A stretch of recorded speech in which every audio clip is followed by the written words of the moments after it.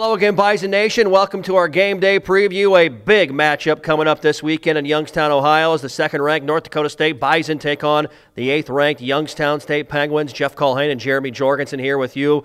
Someone's got to give, Jorgie. 11 straight true road wins for NDSU, 11 straight home wins for Youngstown State. Something's got to go down in this game this weekend. Yeah, and every time we've been to Youngstown, it's been a battle. In 2013, we kind of got after them a little bit, but it's always a struggle out there, and that's a credit to them.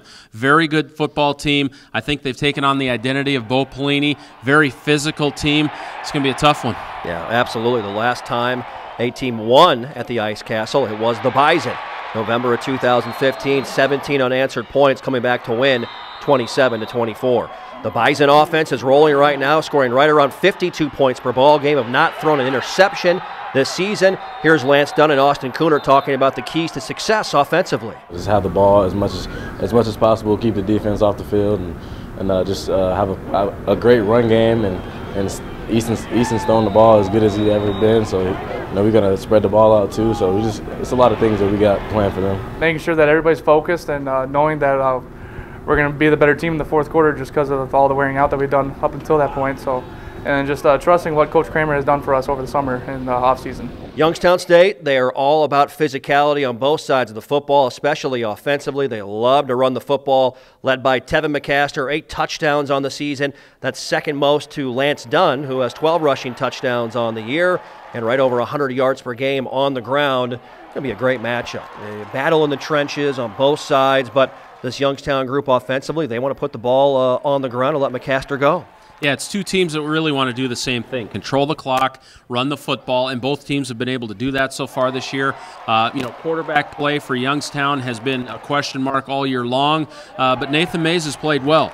We expect him to play, and he's a good quarterback. Yeah, absolutely. The Bison defensively are the only FCS team in college football not to allow a passing touchdown this season, and only allowing right around 95 yards per game through the air. Here is Aaron Steidel, Nate Tangway, talking about the defensive keys and why the Bison have been so successful to this point. Everybody just needs to put their chest on them and do what Coach Green does. In our defense, everybody needs to gang tackle, everybody needs to run there, and everybody needs to be there by the ball. So the more we do that and gang tackle, the better we're going to be off. They're not a big passing team, so we're not big passing rushers. The big guys inside, so that this game is really a highlight of our season. Kind of say, hey, if we do well in this game, this is one of the big points in our season. So a night game on Saturday for the premier game in FCS college football between the Bison and the Penguins. A little different info on the TV side this week for Bison fans. Let them know with everything that's going on with the Valley package. Yeah, this game is part of the exclusive package for the Missouri Valley Football Conference, ESPN3, the Watch ESPN app, and ESPN College Extra. No NBC North Dakota this week, so plan ahead for that. Yep, on the radio side, same deal. Statewide radio network, same setup, I should say, as lock it in. The Peterson Farm Seed Bison Radio Network coverage starts at 5:30 Central Time.